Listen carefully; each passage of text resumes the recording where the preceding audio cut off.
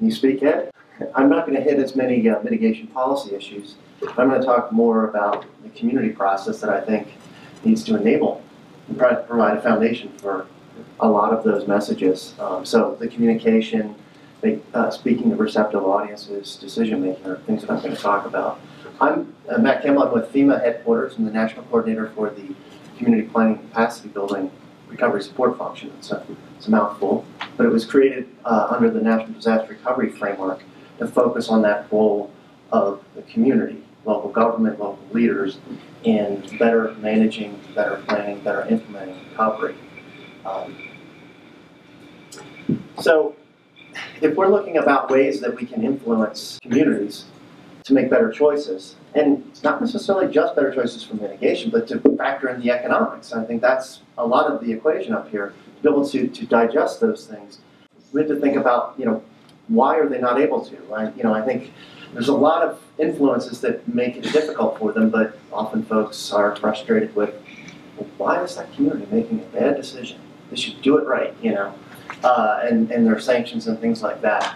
But there's a lot of folks in this room, and I saw Jennifer Dunn back there. There she is. She's trying to help communities make the right decision in the Silver Jackets program by engaging with them.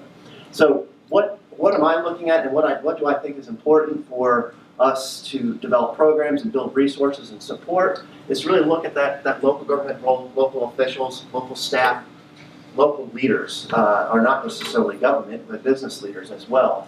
Do they understand the role that they could play? Do they understand when they should act and how they can act? So looking at what's needed to be successful at that local level, and then how can we influence it?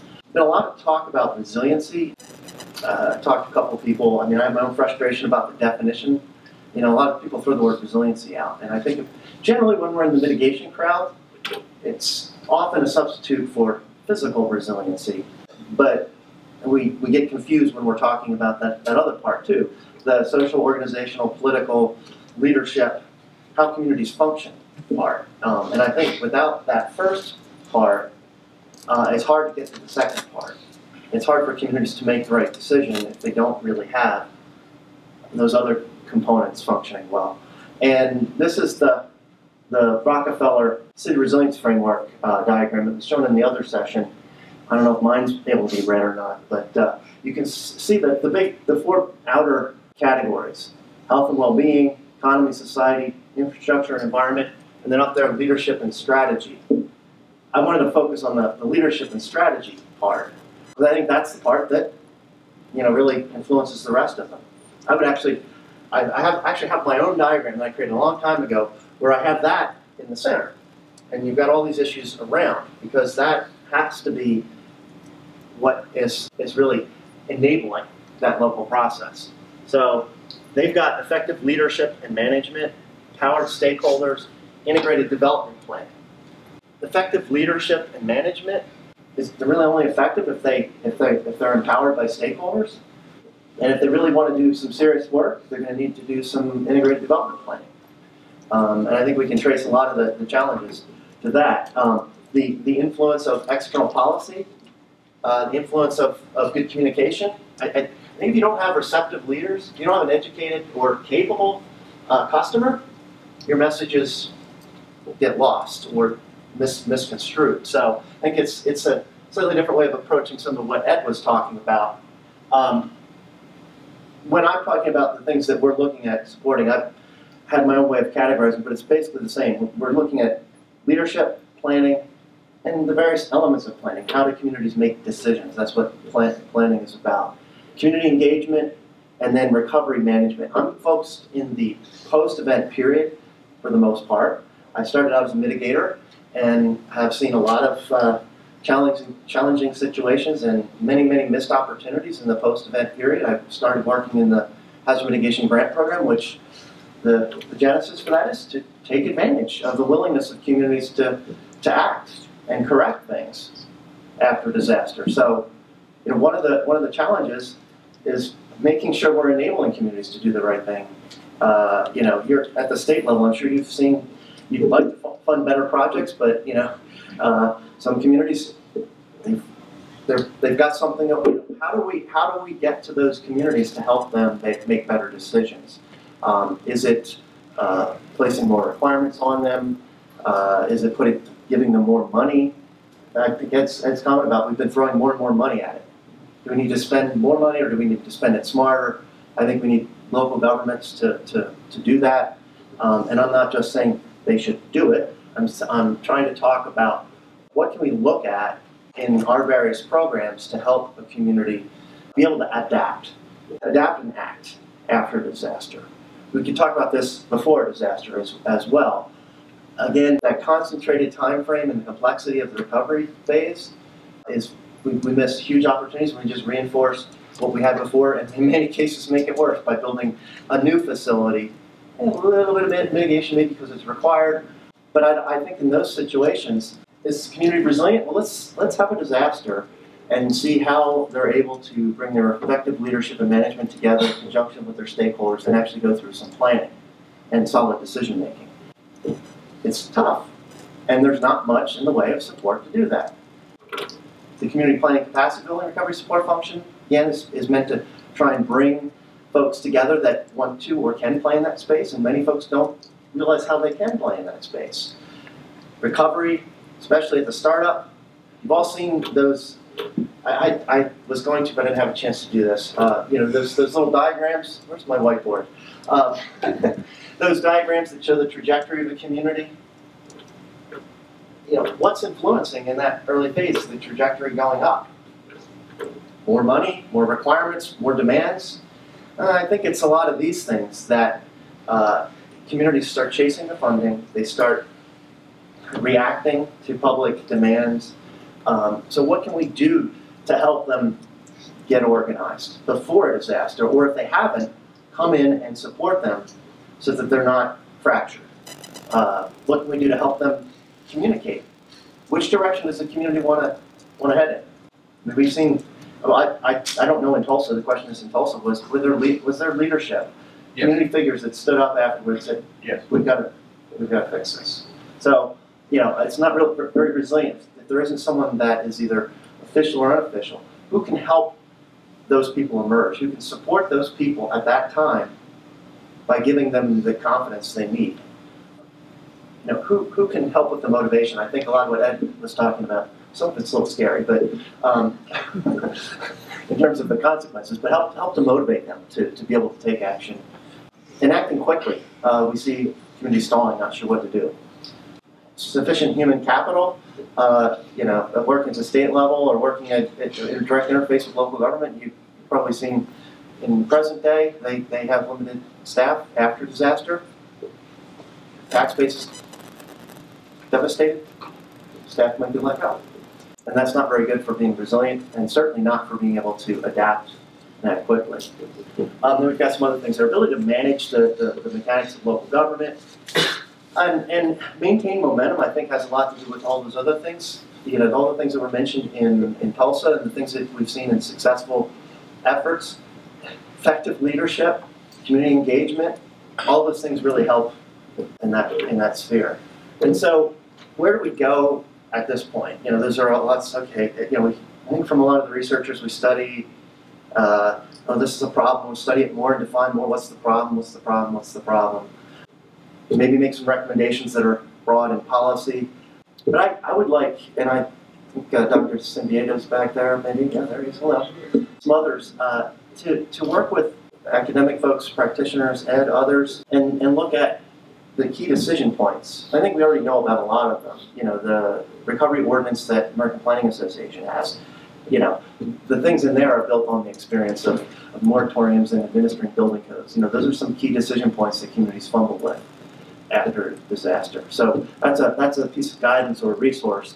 Who are the foot soldiers that can go out there and help educate communities to do that before, or in many cases when they don't have that kind of thing, apply it after. And I don't know if the mitigation ambassador program is something that can be mobilized after a disaster, but yep. Okay, well maybe we could. And before. And before. Jury. All right, he's making a lot of promises right there.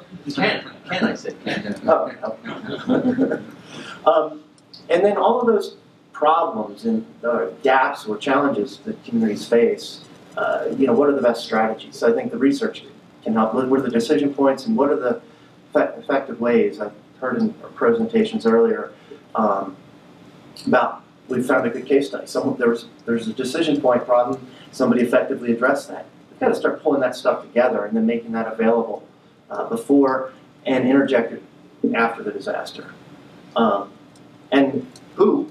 Well, we've already got the mitigation ambassadors. We've got Silver Jackets. We've got a number of other organizations. We've got American Planning Association with the new division that's trying to figure out how can we help communities with these kinds of things.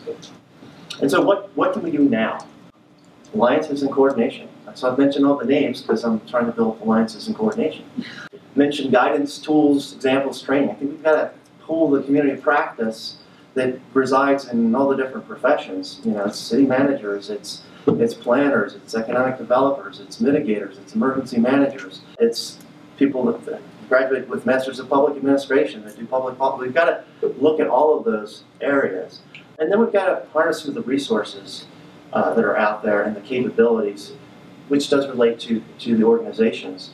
There's funding that comes in and is a shot in the arm. Local government's tax base is decimated. I don't know. Has anybody out here seen any considerable funding source to help local government maintain staffing, let alone ramp up staffing to deal with all of that stuff? Community involvement, planning, supporting leadership. There's mutual aid. There's EMAC, but it doesn't really have a recovery capability, and probably as importantly, it doesn't mean there's a funding source to pay for people to staff local government for a longer-term recovery operation. Funding resources come in. I'll use an example like in New York. New York did a good thing. They created the New York Rising Reconstruction Program. It heavily integrated risk, worked with quite a few communities. It didn't start till 9 to 12 months after the disaster. That's when the CDBG money eventually made its way through the system, and when the state was able to get itself organized. So Gavin Smith at the closing talked about the role of the state, and saw Governor Hunt saying governors need to do this. Well, governors need to also be ready to figure out how to support their local governments after a disaster, and leverage the resources that are really there. And I think, like in Colorado, was successful. They have the Department of Local Affairs. We'd engaged with them pretty early. Also did a good job in creating programs. The governor's office for recovery and resilience. Not that name slightly wrong, but we're finding more and more and more. Any sizable disaster, the governors are ad hoc, but still a good thing, creating these recovery functions to deal with this complexity. One thing that's lacking is getting to the support of the local government to enable better decision making. It does happen, but we need to work on it. So the resources and the capabilities, the state level. Federal level, I've mentioned some partners in the room. And this happened to be just a graphic I could pull out of the Word or smart art. So the fact that certain organizations are listed with a piece of the pie, ignore that. I'm just trying to show that everybody's supporting those components, the leadership, the planning, the community engagement, the management at the local level. And there's many other organizations and agencies that can support. Do many of those folks have as their mission supporting local leadership development? Not necessarily, but many of them have a component of that. USDA funds the land-grant universities, and most of them have a community development policy objective. And under that, they often do community development leadership training. And we've successfully leveraged that after disaster in some cases to help get in there. They already have relationships with a lot of those communities. They know how to go into those communities. So, we actually use them in Greensburg. Everybody's heard about Greensburg. We met with the rural development state director, 5 days after the disaster. We were talking about ideas about repurposing that kind of training. So, it starts early because that mayor actually self-imploded. The first mayor self-imploded several weeks of the disaster because he was making all kinds of waivers to zoning and ordinance, feeling that he was supporting what the community wanted until the community realized we can't have chaos in rebuilding. That wasn't influenced by the community development leadership training. So I hope this has shed some light on a different way we can approach it, because I think all of the issues that are thrown out there, well, how do we get involved in this grand policy sphere? There's a lot of ways to do that. There's also a lot of ways to work this problem at the bottom. As I think most folks in this room and all those agencies interface with and support local government, try to influence local government. Anyone that's trying to influence local government probably has some program capability, resource training, guidance, tool, funding source that could do that. So as we look at programs, we need to think of that broadly. So everyone's a mitigator, everyone's a person that helps with community capacity building, I think.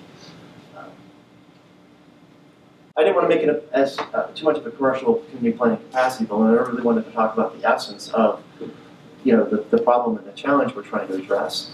But I will put out there for folks that have ideas about who could participate in supporting those areas.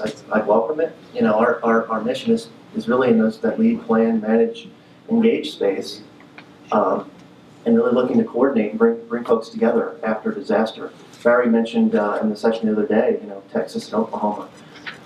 We're not quite engaged with Texas yet, but we are involved in Oklahoma, and we're going to be trying to work with APA and some of the other organizations to get around the table. I was talking to the state mitigation officer yesterday, discussing possibilities. States a little overwhelmed now with a lot of activity, and that's what we're there for, is to work and strategize and help the state and help other organizations engage. So, perhaps it's good. I don't have a regulatory requirement. Perhaps it's good I don't have funding, because we're about coordinating and leveraging. That could be a downside. Okay, that's it? Yeah. Thank you.